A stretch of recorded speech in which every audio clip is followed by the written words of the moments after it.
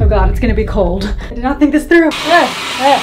Hey guys, it's me Sylvia, back with another video. Welcome back to my channel with a Y. Okay, welcome back to my channel. So today's video, we are gonna be doing a little bit of a makeup showdown. One half of my face using only waterproof products. But we're gonna test that against regular makeup. I'm gonna try and create the same look on both sides. But wait, that's not all we're gonna do. Today's video is sponsored by Olay, so a huge thank you to them. I've been using Olay products for years. This is a big deal. And we are gonna be talking about the Olay Daily Facials. It's a makeup remover, but it's like a 5-in-1, okay? It doesn't just remove your makeup. It cleanses, it scrubs, it tones, hydrates, and softens your skin. So I'm excited to be talking about those. Your girl's got her bathing suit on. Okay, I'm ready to test this thoroughly. And yeah, let's just get right into it. This side of my face will be the regular makeup, and then this will be the waterproof makeup. So let's first begin by priming both sides of my face. For the regular makeup, we are gonna use BECCA First Light Priming Filter. So we'll apply that all over the regular makeup side.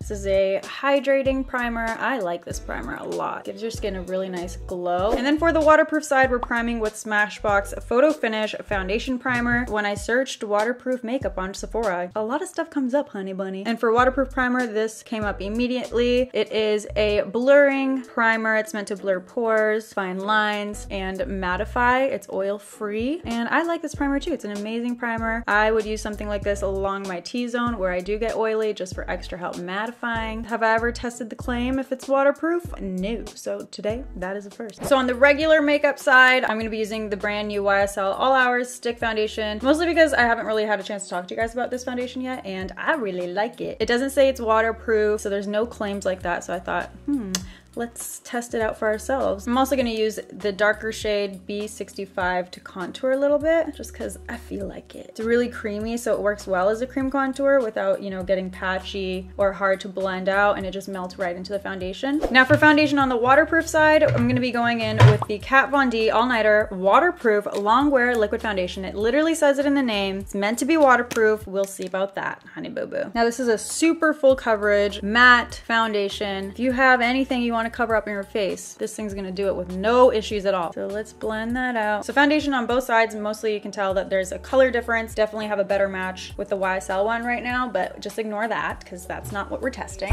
Moving on to concealer. For the regular makeup side, we're gonna be using a classic, the Maybelline Instant Age Rewind Concealer, which is a bomb drugstore concealer. It doesn't really claim that it's waterproof, so not too sure. What am I talking about? I used this in my applying makeup underwater video, and it wasn't too shabby. So we'll see if that was just a fluke or if it can do it again. And for the waterproof side, we have the Kat Von D Lock It Concealer. I do really like this concealer. It's got a medium to full coverage. Now for brows, on the non-waterproof regular side, we're gonna go ahead and use the Anastasia Brow Wiz. Great pencil, but doesn't have any claims that it's waterproof or extremely long wearing, so not sure how it will hold up under water. Go ahead and brush that out. The waterproof side, we are gonna be using the Benefit Precisely My Brow Pencil, and I've been using this brow pencil for a very long time. It is supposed to be waterproof. I was gonna do like a pomade for this brow because I feel like just in general that type of product, that formula would probably hold up better underwater, but I wanted to keep each side kind of as similar products as possible to try and get the same look. So brows are done. Both look relatively the same. We'll see if the difference is in how waterproof they are.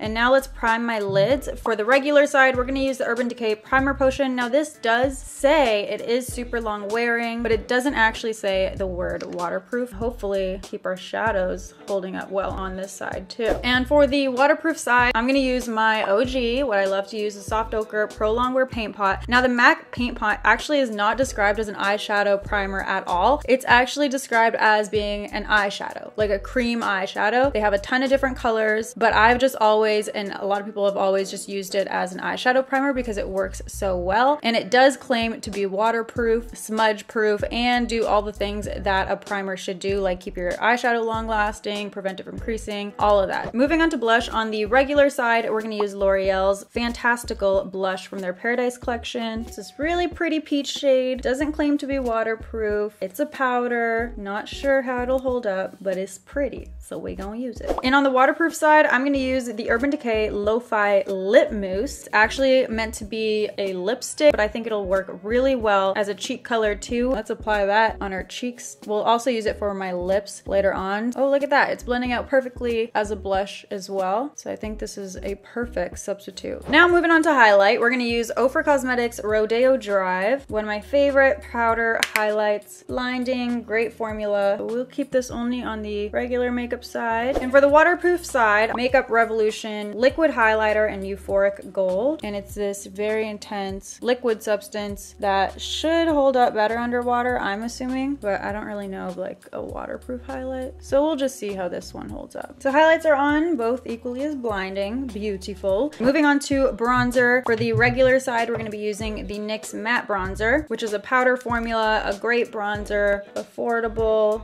great color. So we're gonna apply that in the hollow of my cheek on the regular makeup side, also on the perimeter of my forehead, also a little bit on my jawline. We're also gonna take that to intensify the nose contour a little bit. And for the waterproof side, I did not think I was gonna find a waterproof bronzer, but I was wrong. Apparently Tarte's Amazonian clay bronzers are actually waterproof, so I have the Park Ave Princess one here, and I'm gonna take that on another brush so we're not mixing it up with the regular bronzer, and I'm gonna apply that on the waterproof side in the same areas. Contouring my nose on the other side with that as well. Now we're ready to set my face, so like normal on the regular side, I'm gonna take the Huda Beauty Loose Setting Powder in Pound Cake. We're gonna apply that to set my concealer. And on the waterproof side, we have what seems to be a magic powder. This is the All-Nighter Pressed Powder from Urban Decay Cosmetics. And when this first came out, I was so intrigued. I need another one because mine dropped and it's all shattered. But I love this powder so much that I've been still using it. And that is because it really does lock in all your complexion, anything you set for hours. I mean, I've never tested it underwater, but I've gone like clubbing, you know, sweating up a storm and everything, and like my complexion stays put. So we're gonna use this to set basically my entire face on the waterproof side. So hopefully it does what it's supposed to do and make it all completely waterproof. We're gonna go in with regular eyeshadows on the regular makeup side using Too Faced Then and Now palette. So I'm gonna go in with Gretchen, using that as a transition shade, crease color. I would think that powder eyeshadow really would not hold up well underwater, but I'm not gonna lie, I've never actually really tried, so we shall see. Also taking that to the lower lash line. Now taking Glitter Donut. I'm gonna spray my brush and apply that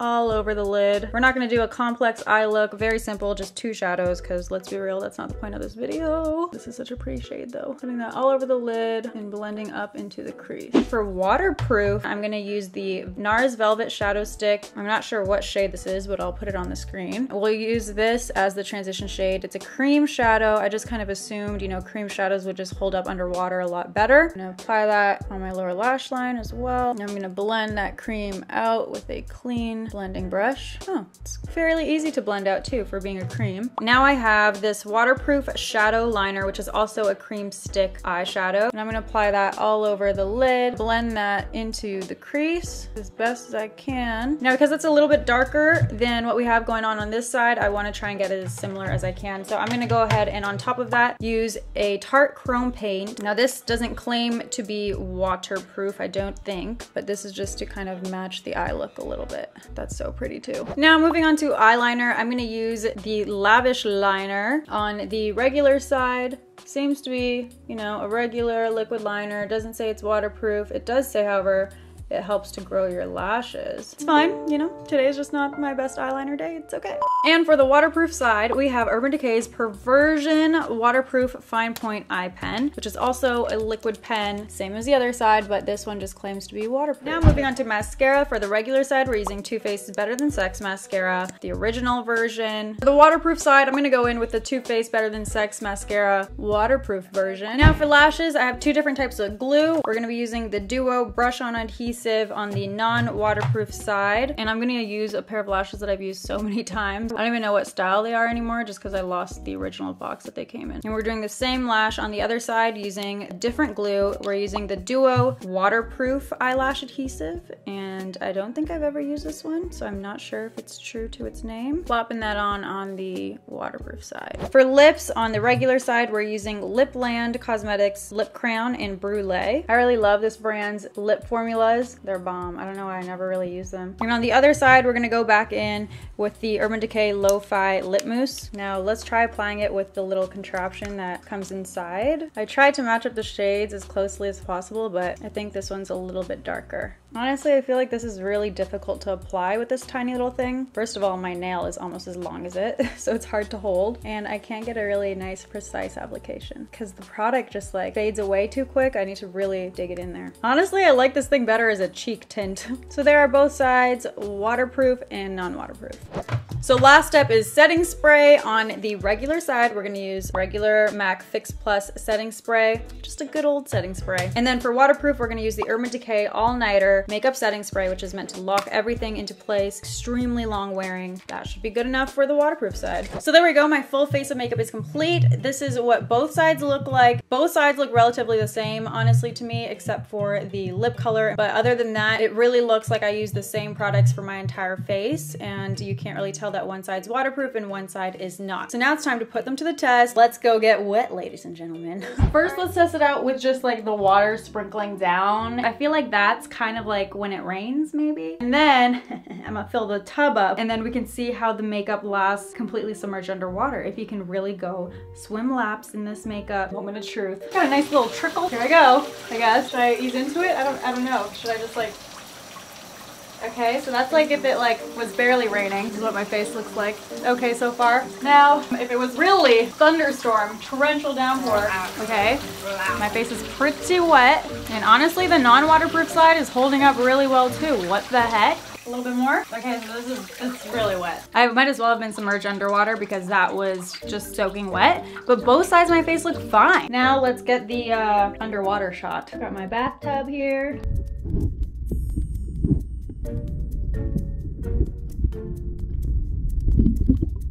So non-waterproof side, waterproof side, I feel like it's obvious. Now we have a lot of the running of that non-waterproof mascara. When I touch my lashes, it kind of like completely gets all over my finger. We see the lash lifting, but honestly, my complexion still looks really, really good. That YSL foundation looks amazing. The lipstick is looking really good, even though it's just a regular like satin lip. Blush, bronzer still looks bomb. Shout out that NYX affordable bronzer. And highlight is booming. So now let's take a close-up look of the waterproof side. I would say it is a success. Even my brow looks really, really good. So here are some makeup shots before and after getting it wet. And again, thank you to Olay for sponsoring this video. Let's now take it all off using their wipes. So I have one of the sheets from the Olay Daily Facials. They start off dry, and then all you have to do is just add a little bit of water. Make sure the whole thing is damp. And then you kind of massage it and it starts to lather up with all of the good stuff on there. And these Olay Daily Facials make it super easy to remove makeup while taking care of your skin because they do more than just remove makeup, and you see how easily it's taking everything off. And ever since I've been using them, I've been absolutely loving them. Do you see how quickly it took off my eye makeup? All I do for my eye makeup is really just scrub